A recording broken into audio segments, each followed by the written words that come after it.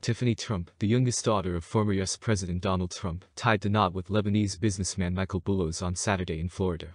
The stunning wedding ceremony took place at Mar-a-Lago in Palm Beach, a property owned by her father, after Hurricane Nicole passed through the state. For her big day, the 29-year-old bride chose to honor the heritage of her husband to be via her wedding gown, which was designed by Lebanese couturier Elie Saab. The custom-made white number came with full-length sleeves, a voluminous flared-out skirt, and Saab's signature crystal embellishments all over. Soft waves and fresh peachy makeup completed her beauty look for the ceremony. Elie Saab was also the designer behind the dresses worn by the bride's mother, Marla Maples, and her half-sister and maid of honor, Ivanka Trump.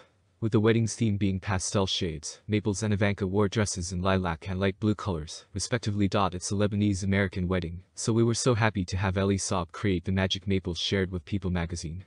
The groom and the men from the Trump family were all dressed in black tuxedos with floral lapels and bow ties. The couple also enlisted Tony Bryce, a renowned wedding and event planner from Lebanon, to bring their dream nuptials to life. Pictures from the ceremony see Trump walking with her father down the aisle, which was decorated with pastel-hued floral arches. According to People, the family chose the venue as it was Tiffany's childhood home and where she was brought into the world.